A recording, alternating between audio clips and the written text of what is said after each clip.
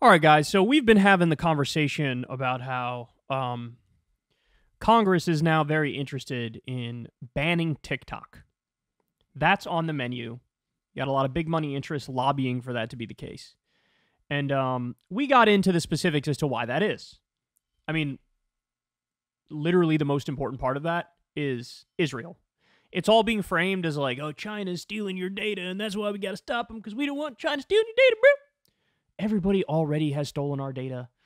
I mean, Congress literally passed a law, and Trump signed a law that had like a 6 or 9% approval rating or something like that made it so any company can sell your data to a third party and they don't need your permission. We have the American government spying on us relentlessly. If China wanted to get our data, they could have already had it 17 different ways. Okay? So this has nothing to do with China. The real reason they wanted to crack down on TikTok is because it became a hotbed for pro-Palestine activism. And you had the ADL, Jonathan Greenblatt, and the Israel lobby. They did not like that. And they were very open about it. He talked about it on MSNBC. Like, we have a TikTok problem. We need to do something about it. And so, boom, you had the resurrection of the banning TikTok bill. Okay. Well, now we have another softer, perhaps equally insidious version of this. Look at this. Instagram update. Limiting political content sparks outrage among pro-Palestinian activists. The default setting for an update to the app limits content likely to mention governments, elections, or social topics that affect a large group of people. An Instagram update automatically limiting the amount of political content that shows up in users' feeds has sparked a wave of discontent from social media users and activists, including pro-Palestine activists who accuse the platform of censorship. A setting for political content was added to the app, which is owned by Meta, apparently without notifying users of the change. That is really fucking nefarious right there. The setting is toggled to limit by default, though users can manually change this to don't limit. The change affects posts likely to mention governments, elections, or social topics that affect a large group of people and/or society at large, according to a guidance note. It will also affect suggestions in Explore, Reels, feed recommendations, and suggested users, as well as Instagram's sister app, Threads, it added. So, in other words, Threads and Instagram are kind of nuking political content with their maneuver here. Users accusing Instagram of active censorship took to X, formerly Twitter, to express outrage, with many surprised after noticing the newly imposed limitations on their feed.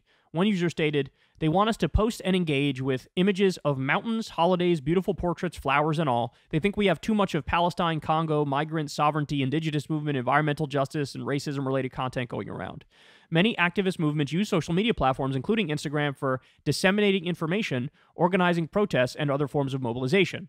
Since the start of Israel's assault on the Gaza Strip following the Hamas-led attack on October 7th, social media posts by Palestinian journalists and citizens on the ground have become key sources of information as the Israeli government has banned international media from entering the Strip. Palestinians also use social media to call for help or get news about their loved ones amid frequent Israeli-imposed telecommunication blackouts on the besieged territory. In December, Human Rights Watch said in a report that Meta, which runs Instagram and Facebook, is systematically censoring content about Palestine on their social networks. So here's the thing, man. This is done on purpose. And this is why you're seeing this new wave of censorship. This is why you saw the revival of the bill to ban TikTok. This is why you see Instagram and Threads making this move. It is directly related to pro-Palestinian content. The narrative cannot be suppressed any longer, so they had to come up with new ways to try to suppress it, to try to suppress the truth and try to stick to the script and go with their narrative. And like I said, this is very subtle and very insidious. So they default change the settings to limit political stuff, and you have to click out of it. Well, guess what?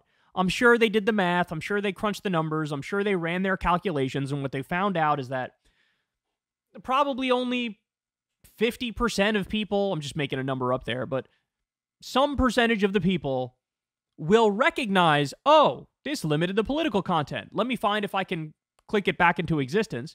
And some large chunk of people are just not even going to realize that's the case.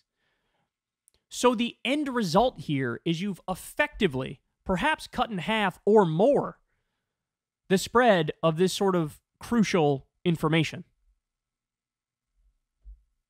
It's all on purpose.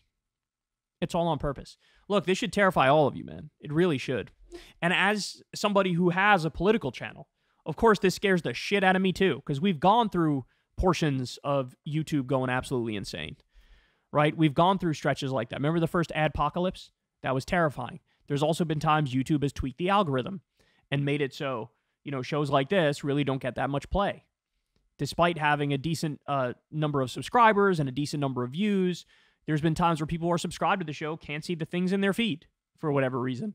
You know, I think that it all comes down to they want to make sure, oh, we don't want to scare away the advertisers. We don't want to scare away the big brand names because they don't want to think, oh, I'm running my ads on controversial stuff. I think ultimately at the end of the day, it comes down to dollars and cents. It comes down to money. And they're trying to make as much money as possible. And if that means, hey, we're going to have to sacrifice political content, they will immediately sacrifice political content. But there's a colossal loss in that scenario. And in this instance, the loss is people not getting nearly as much information and facts about what's happening to Palestinians at a time which is a historic moment. I mean, this is going to be remembered in the history books. We are alive during an absolute atrocity.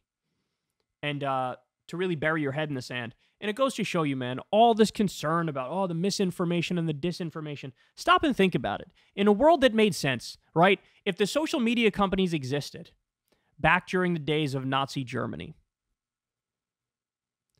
wouldn't you think, hey, if they're going to censor anybody, it should probably be the Nazis and the Nazi supporters, right? Not the victims. In this instance, they're like, we'll allow the Israel stuff to flourish, but we got to crack down on the Palestinian stuff. To be fair, in this case, it's a little different. In this Instagram update, they just want to limit like all the political content. But like, we see this all over mainstream media, right? The Israeli perspective flourishes, but then the Palestinian perspective in Western outlets is like barely mentioned, barely allowed in the room. So, but to the extent that you're going to do any sort of censorship, I'm not in favor of censorship, but to the extent that you're going to do it, you would think that it's like, well, we definitely should censor the extremists, not the victims. But in this instance, it's like the victims having a voice that's leading to let's censor. That's crazy to me. That's crazy to me. But that's where we are. It's like we always say, if social media existed back during the lead up to the Iraq War and during the Iraq War, the people they would have censored would have been the ones saying, hey, this is bullshit. Saddam Hussein did not work with Osama bin Laden. Saddam Hussein did not do 9/11. Saddam Hussein doesn't have weapons of mass destruction. They would have been censoring those people, saying that's misinformation, when in reality, the misinformation was coming from George W. Bush and Dick Cheney and the U.S. government. It was lie on top of lie on top of lie, and that was the accepted narrative, the mainstream narrative. And this feels very similar, right? Let's nuke all of the political content on Instagram, hide all the political content. And the genesis of that is we don't want people seeing this Palestine stuff. And again, probably the core of it is they're afraid advertisers will flee if we allow this stuff to flourish. And so they're like, well, let's appease the advertisers and just ban all these, or let's try to suppress all of this stuff. It's really disgusting. So now you have to try extra hard to search for good information. Like, they're making it hard for you to stay educated and up to date on what's happening with our money in our name if you live in the United States.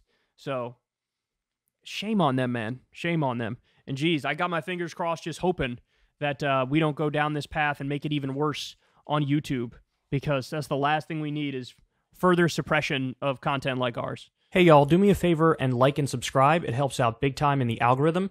Click the bell as well for notifications when videos drop, and watch that video on screen right now. You know you want to.